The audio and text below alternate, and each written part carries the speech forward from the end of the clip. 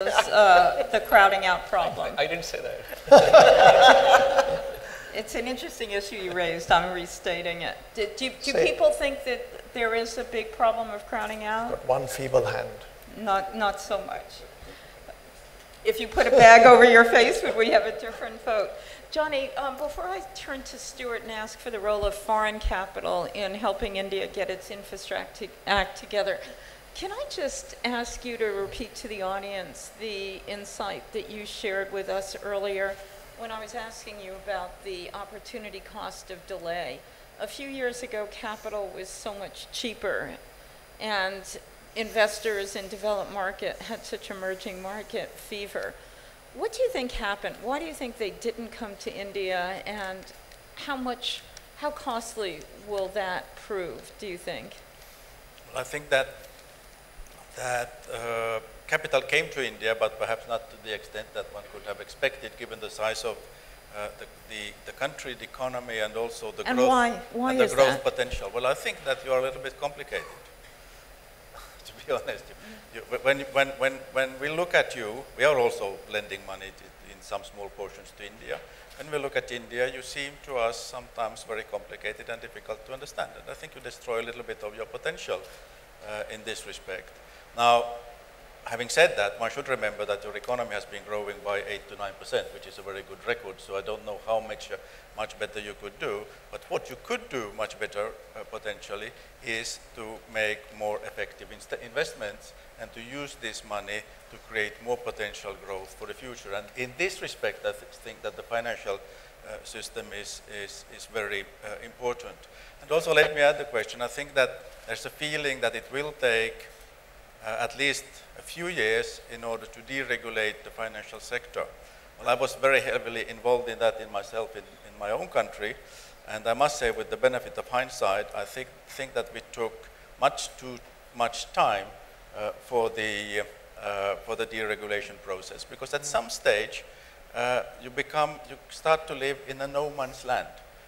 I used to say that it's difficult to be half pregnant because you are in a position which is not very well defined, and it is very difficult to understand, also for policymakers, how the financial markets are actually working and how the policy measures are actually impacting on the macroeconomy. And it also gives easily rise at a certain stage to different kinds of, call them gray markets or abnormal markets, intransparent markets, which are difficult to follow. And if that is the case, then you of course also are bound to create inefficiency into the system. So my experience says that after a certain stage, one should move rather quickly into the final stages of deregulation, but make sure that the regulatory framework at that stage is in place. And also the tax system needs to be adjusted at that stage in order not to give wrong incentives into the behavior in the financial market. I think that's a great point in the whole context and everything having to be coordinated. Stuart, will foreign capital come in to help India get its infrastructure act together, and will it be much more costly? In my mind, there is no doubt it will come in, providing that the environment is there for it. Now, the capital, it's going to come in a lot of different forms, but essentially, if we're talking about $1 trillion of infrastructure spending over the current five-year plan, then India can't fund that from savings. So there will be a dependence upon foreign capital to come in. So there's obviously what will come in through FDI.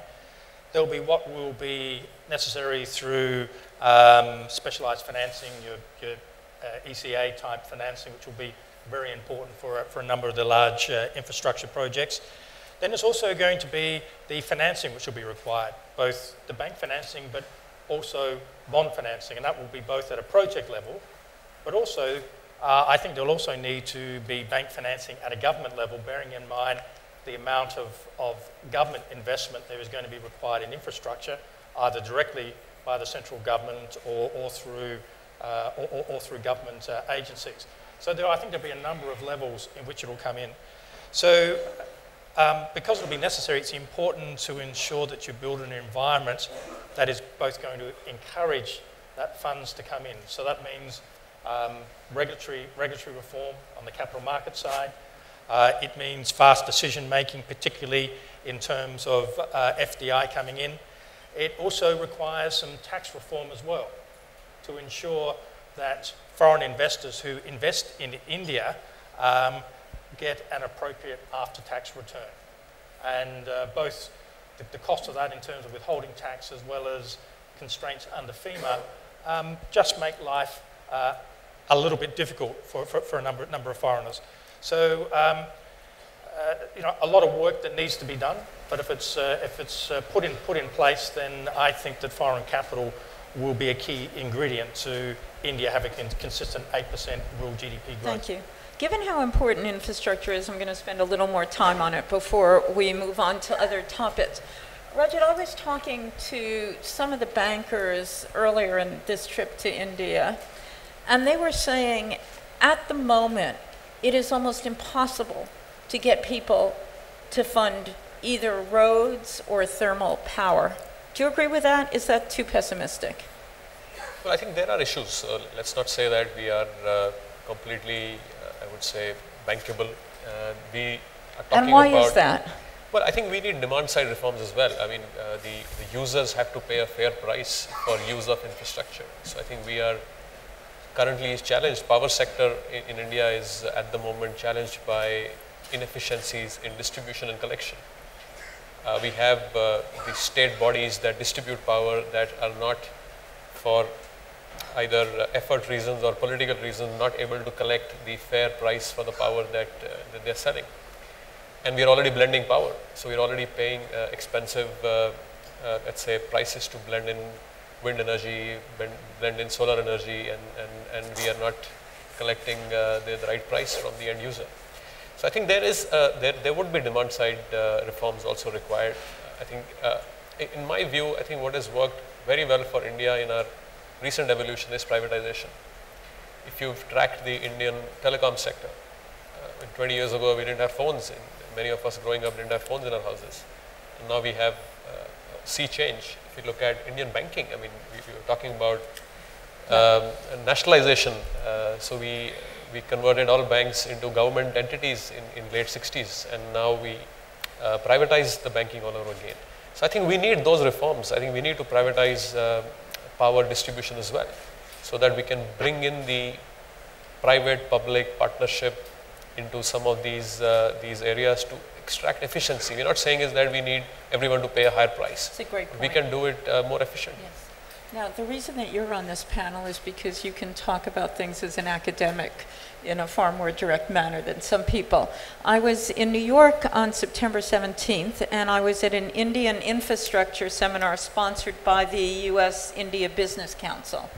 And the executive vice president of the council was saying that foreigners do not want to come in because they fear that they will not get paid. Have you heard similar things?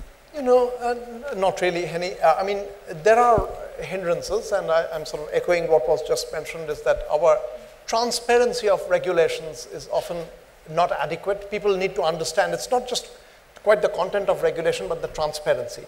But the risk of not being not being repaid or not being able to collect, I don't think is there. What Rajat just mentioned is true.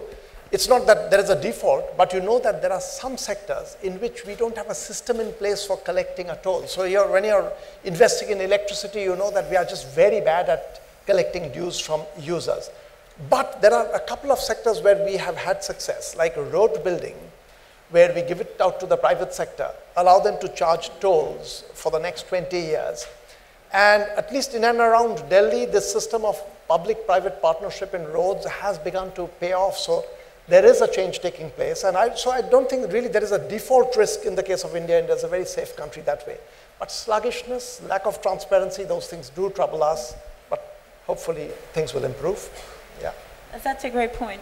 The other area that I want to talk about is whether there's concern, and this is something that comes up all over the world, that small and medium enterprises are getting the access they need to capital at affordable prices. Rajat, I'm going to turn to you once again on that one. No. I think the capital is very limitedly available to the SMEs, as we call them. I think frameworks are also absent. It's only been, I think, 3-4 years that we've had credit bureaus established in India, and I think there is a lot more room for the credit, at least the credit from the banking sector standpoint, delivery to improve, for it to become affordable. We're already talking about an SME exchange, so there should be an opportunity for SMEs to have a carved out infrastructure for themselves so that they can use that to raise capital. How does that work exactly? It's still a work in process. It's not something that we have seen fructify, or let me say, haven't seen the success of that takeoff. But I think there is also systemic support as well. I think a lot of we as banks are required to lend 40% of our resources to certain directed sectors, if I may say. And a lot of them are actually small and medium enterprises, farmers included. So there is, I mean, sometimes it actually gets a little bit of the quality of what used to be quota system. So it does get the demerits associated with the quota system as well. But I think there is, I mean, every space that I look at in the country, I think I find there is room for efficiency. There is room for transparency and governance, I think. And all of that will make cost of capital cheaper in the medium term. I don't see it happening sooner than that. Yeah. You know, YESBANK and the FT were talking for so many months before this conference, and the environment has changed so much since then. So I'm going to depart from the narrow focus of this panel to take advantage of Heidi and Stuart and Johnny to ask them, you know, Asian growth depended on bank credit so much. Are there going to be capital constraints going forward which will make Asia's growth less certain? What do you see, Heidi? I see that there's a huge amount of capital constraint of the world's biggest banks. I think you know, thankfully JP Morgan has continued to be able to lend and has actually grown our portfolios here. But if you look across Europe, you could see that many of the very traditional largest lenders to emerging markets, including Asian emerging markets, are going to suffer from their own capital constraints, given that they're thinly capitalized relative to the issues that they have with the European sovereign crises. This is bound to create constraints about lending to different markets. I might just give her the microphone. Yeah, do you want to, yeah. This is so interesting. Yeah, so my expectation is that there'll be a clear pullback, just as hedge funds, which I alluded to before, had been leveraged very significantly, had been major players in emerging markets, capital markets. Now, over time, they've been replaced increasingly by pensions and endowments and the like, but longer term money. European banks will probably, I would expect, to play a lesser or less, perhaps not as fast growing as it had been in the past. We're accepting HSBC. Absolutely accepting HSBC. One of the few. But clearly, it's going to be an issue for some of our banking brethren, so to speak. And so that's going to be part of the new world. A different pricing for sovereign risk, different, I think, concern about geopolitical risk. Again, Asia is perhaps more insulated from some of this, but as we've learned in the past few years, no one is totally insulated from problems from one region to the next.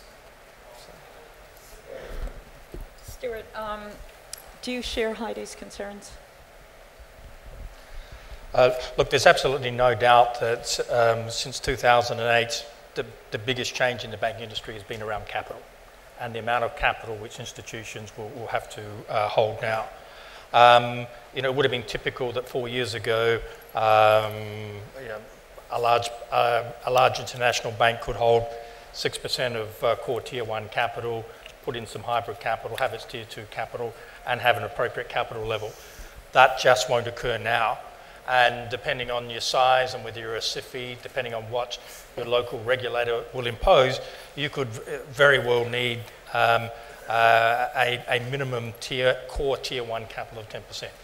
So that has a huge impact upon what is going to be the returns on equity that investors can realistically obtain. So it'll essentially make the banking industry less attractive for fund managers. So there will definitely be the constraints on that front. I think also turning the other thing that's going to have an impact, and we're seeing it in Europe at the present time, with the turmoil that's occurring there, banks suddenly have to recapitalize. Now, how are they doing it? They don't want to go to the capital markets either because it's too expensive or their existing shareholders don't want to dilute. So there's only one alternative. They have to run down their risk-weighted assets. And of course, what you'll naturally do in terms of trying to run down your risk-weighted assets, you're going to do it in the offshore markets, because you will not want to do it in your domestic markets, either for political reasons or because of pressure from your core shareholders. Now, the thing which I think we're going to have to watch in Asia over the next 12 months is what impact is that going to have on liquidity in Asia? Will it mean there will be less funding available in Asia? You know, we're already seeing a very tight situation in terms of US dollars. The availability of US dollars, the cost of US dollars has gone up quite significantly in Asia, and that's a phenomenon which I don't see changing in the near future.